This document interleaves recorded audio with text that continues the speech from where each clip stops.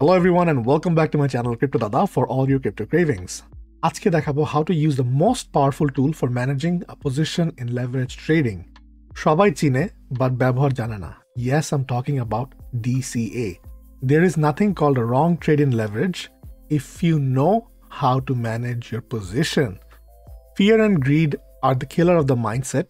যদি margin, leverage and position ঠিক মতো ম্যানেজ করতে শিখে যান, then this is a child's game.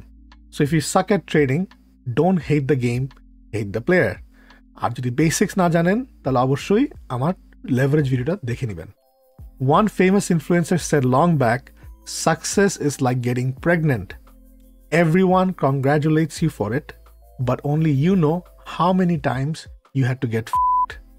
Anyways, শুরু করার আগে ভিডিওতে একটা লাইক দিবেন, বেশি বেশি করে কমেন্টস করবেন and সাবস্ক্রাইব করে পাশে থাকবেন for your crypto journey. Now let's get started with the video. ফার্স্টে চলে আসলাম বিটকয়েনের ডেইলি টাইম ফ্রেম চার্টে। ফর এক্সাম্পল আমরা এখান থেকে চিন্তা করছিলাম যে শর্টটা হয়তো বা এখানে আসবে, নাহলে এখানে আসবে। We gonna start entering a short trade. So bitcoin is going for a blow of top, একটার পর একটা সে লোকাল হাই ভেঙে উপরের দিকে যাচ্ছে। And if we enter a position around this range, আমরা কিভাবে এটাকে ম্যানেজ করবো, কিভাবে এটা বের করে আসবো সেটা আপনাদের সাথে দেখাচ্ছি। So this charge daily time frame, this was some kind of a resistance line, সেখান থেকে আমরা এন্ট্রি নিতে পারি somewhere around here, যেখানে যেহেতু আসছে, সো আমরা আশা করছি সে নিচে এই লিকুইডিটিতে আসবে। অ্যাটলিস্ট এই ট্রেডটা আমরা করবো, রাইট, এই শর্ট ট্রেডটা।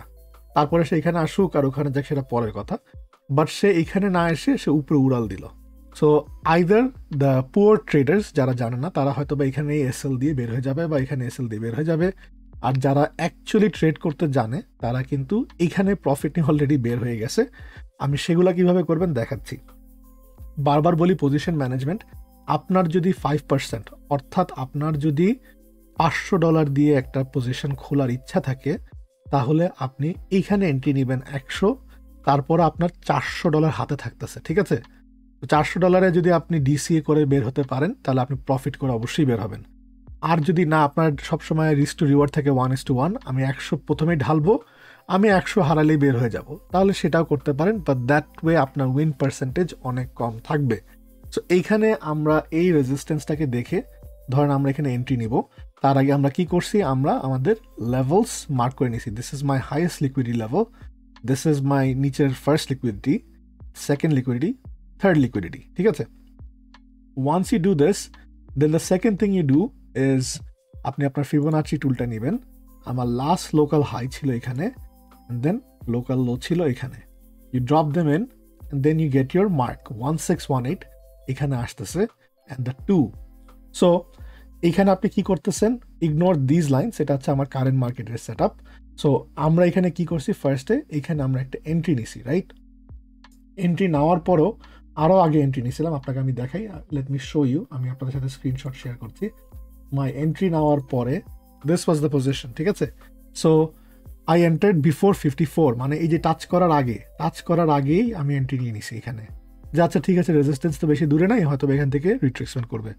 তখন প্রাইস চলে গেছে 60,000, লুক অ্যাট দিস, ঠিক আছে। আমি এটা ডিসকর্ডে শেয়ার করেছিলাম, 60,000-এ চলে গেছে, আই মিন 300% লস, ঠিক আছে, 300% লস। বাট আমি 1% নিয়ে এন্ট্রি নিছি, আমার কাছে এখনও 4টা ডিসিএ করার মতো ক্যাপাসিটি আছে।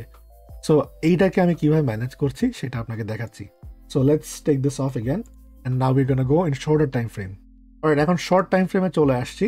সো আমার এন্ট্রিটা কোথায় ছিল এবং আমরা কি করতে পারি দেখেন, সামওয়্যার অ্যারাউন্ড হিয়ার ছিল, right. Let's see. So we entered at around 53,397, so somewhere around here, এই যে এইসব জায়গাতে আমি ঢুকে গেছি, right. So I was thinking যে maybe we are getting a reversal, so I have entered here. So okay, এখন দেখে মনে হচ্ছে যে this is a wrong trade. I will show you how I profited from this. Simple.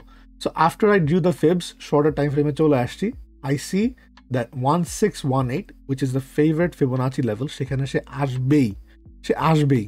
So যখন 1618 লেভেলে আসছে, I am thinking about making another DCA, but I'm waiting. This is hourly chart. I'm waiting for a pattern.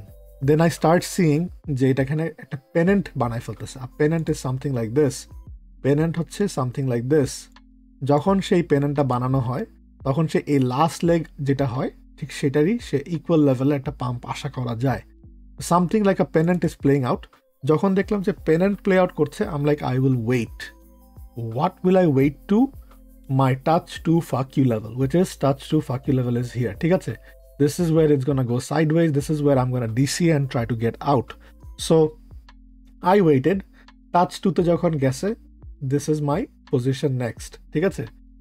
এই অবস্থা করছি আমি। দেখেন, আমি একটা DCA করে সাথে সাথে কিন্তু বের হয়ে আসতে পারছি, অলমোস্ট 70%-এ চলে আসছি। বাট এখানে কিন্তু আমার পজিশন সাইজ আরও বড় হয়েছে। $100 জায়গায় আমার পজিশন সাইজ এখন অলমোস্ট 200 বা 250-এর কাছাকাছি চলে গেছি।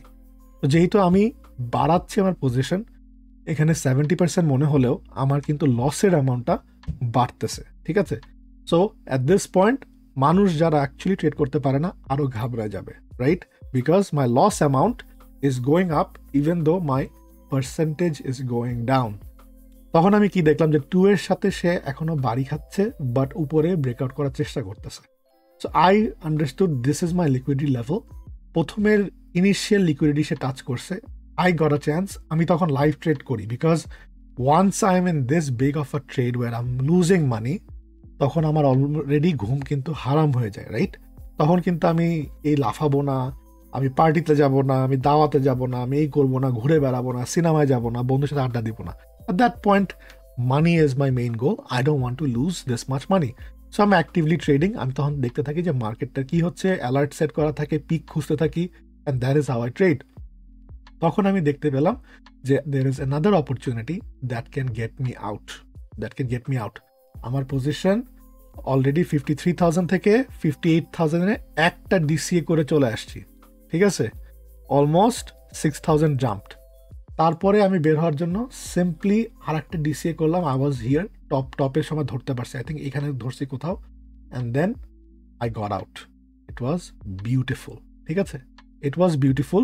58,000 থেকে আমি কিন্তু বেশি বাড়াইনি, 61,000-এ গেছে, রাইট? 61,000-এ গেছে। অ্যাট দিস পয়েন্ট আমার DCA করার কারণে আমার পজিশন কিন্তু অলরেডি 250 থেকে 350 বা 400 এরকম চলে গেছে। সো আলটিমেটলি যখন সে প্রফিটটা দিচ্ছে, আমার প্রফিটটা কিন্তু 400-এর উপরে দিচ্ছে। সো এই 295 লসের থেকে কিন্তু দেখা যায় আলটিমেটলি এই 30% বা 50%-এ ফুললি বের হয়ে গেছিলাম। তখন কিন্তু আপনি দেখবেন যে সিরিয়াস অ্যামাউন্টের একটা প্রফিট বের করা সম্ভব।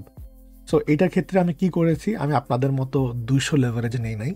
আমি মার্জিন 1 নিছি 1%, অ্যান্ড দেন আমি আরও 4% হাতে রাখছি DCA করার জন্য। I waited those proper levels, Fibonacci levels, liquidity levels, যে সেখান থেকে আমি ট্রেড করে বের হব। As we are speaking, we are breaking out, and দেখেন আপনি যে এই প্রফিটটা সে যখন দামটা করছে মোটামুটি এই লেভেলে আসছে, যখন আমি কিন্তু বের হয়ে যাওয়ার চেষ্টা করছি, ঠিক আছে? And that is how you DCA, you use this strategy to get out of it. আরও অনেক পদ্ধতিতে আছে, ইউজিং সুইঙ্গিং পয়েন্টস। এটাতে আমি জাস্ট একটা ফিবোনাচি লেভেলস অ্যান্ড লিকুইডিটি দিয়ে দেখালাম। সুইঙ্গিং পয়েন্টস নিয়েও DCA করে বের হওয়া যায়, বাট কোয়েশ্চেন হচ্ছে আপনার পজিশনটা আপনার ম্যানেজ করতে হবে। আমার liquidation level is around 175,000 bitcoin. So কোনো বাপের BlackRock-এর সাধ্য নাই আমাকে লিকুইডেট করার, তার আগে আমি DCA করে বের হতে পারবই। That is how I trade. আপনাদেরও সেই মেন্টালিটিতে আসতে হবে।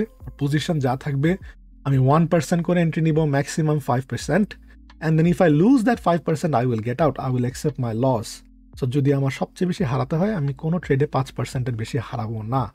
আর DCA যদি করতে চাই, DCA করে করে প্রাইস দেখেন আমি 53-তে এন্ট্রি, ঠিক আছে? এইখান থেকে প্রাইস 64-এ গেছে, অর্থাৎ $10,000 চেঞ্জ হতে আমার কিছু যায় আসে নাই। I simply carried the trade, DCA'd at proper levels, and got out with profit. So that is it guys. আশা করি কিছু একটা হলো বুঝতে পারছেন। কোয়েশ্চেন থাকলে কমেন্টসে জানাবেন, আপডেট দিয়ে দিব। আবার দেখা হবে সামনের ভিডিওতে। ভালো থাকবেন। আল্লাহ হাফেজ। আসসালামু আলাইকুম।